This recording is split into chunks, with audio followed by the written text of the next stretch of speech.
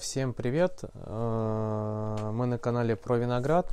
Сегодня я вам дам совет, как посадить черенки после проращивания на воде в контейнеры.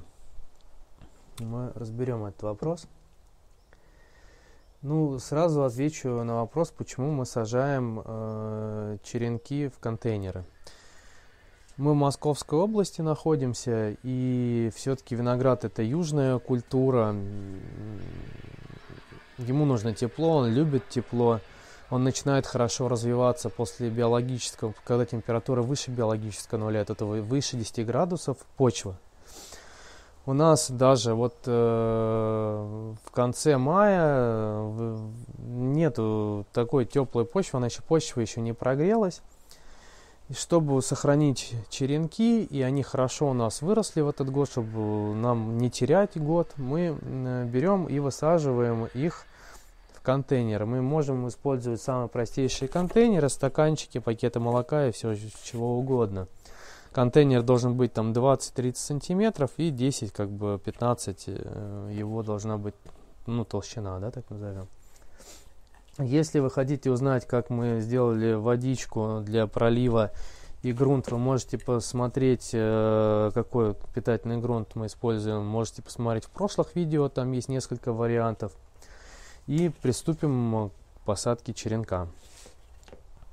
Мы начинаем высаживать черенок тогда, когда у него корни достигли 2 сантиметров. Это достаточно. Тут уже мощная корневая система развивается, очень хорошие корешки.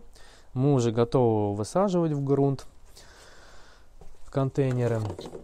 Вот важный момент, чтобы черенок не стрессовал, чтобы не было у него стресса, мы сделали наполнитель для контейнера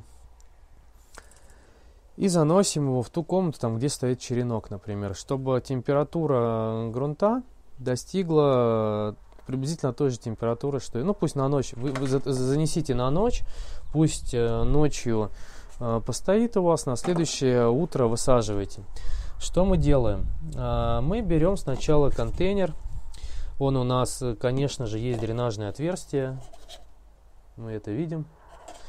Мы насыпаем туда 4-6 сантиметров земли на глаз. 4-6 сантиметров земли. Да? Даже многовато. Мы понимаем, что земля у нас очень рыхлая, и она может немножко усесть. Это мы учитываем.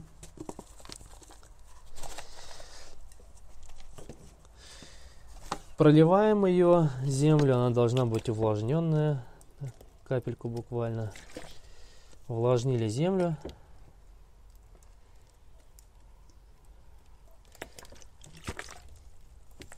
Льется не туда, ничего.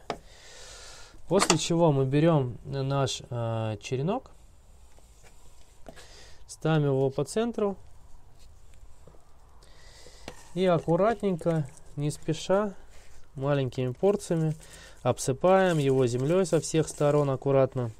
Мы обсыпаем его сантиметров на 15 землей, да? Заполняем этот наш стаканчик.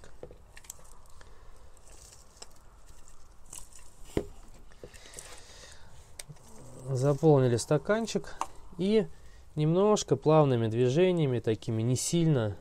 У нас корни очень нежные, нам не нужно сильно его придавливать. Но уплотнить это необходимо. Грунт. Я еще немножко добавлю. Мне хочется просто еще немного грунта сюда. Уплотнили.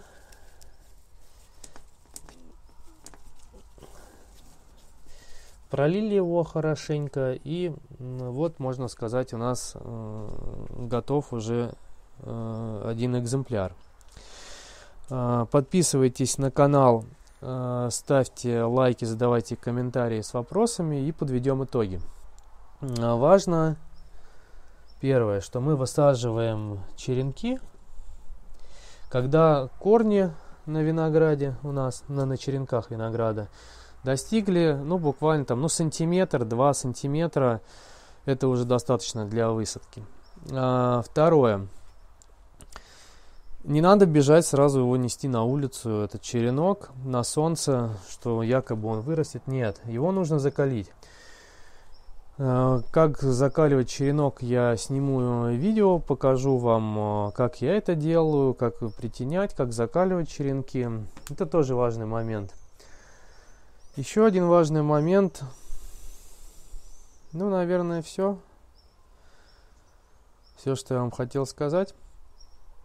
До встречи в новых видео. Всем пока.